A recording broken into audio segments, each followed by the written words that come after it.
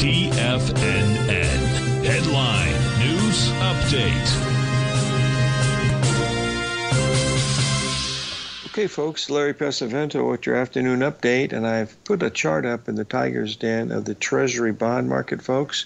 We're having one of the strongest days in Treasury bonds that we've seen in over a year.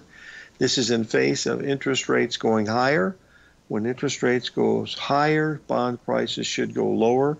That is not happening, so that's telling you that this is a flight to quality. People are looking for a place to hide their money. And if you're listening to the news, Bloomberg, CNBC, NBC, CBS, they're talking about the 16th largest bank in the United States was closed today, halted for trading. A year ago, it was trading at $720 a share.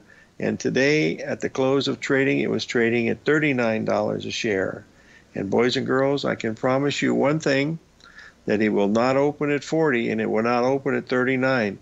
That's because someone's going to be picking up that bank for pocket change, which was $720 a share just a year ago. They'll probably be able to buy it for somewhere between $8 and $3. And below $3, nobody will want it, but that's pretty much it.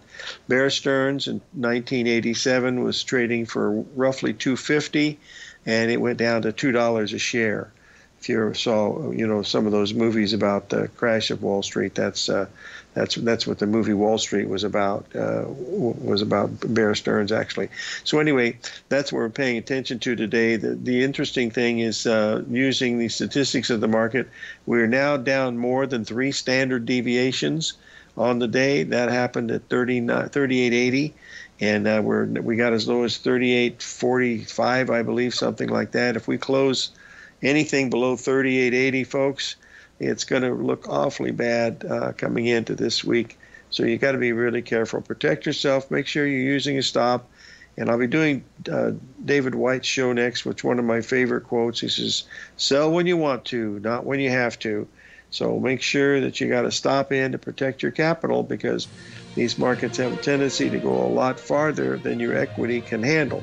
So it's very, very important to follow a really good strategy of not being able to be trapped in something that you can't get out of. Very, very important. We'll be right back with Fibonacci 24/7 a la David White. Larry sending in for him today. So live every day in an attitude of gratitude, and we'll be back with you in a few moments.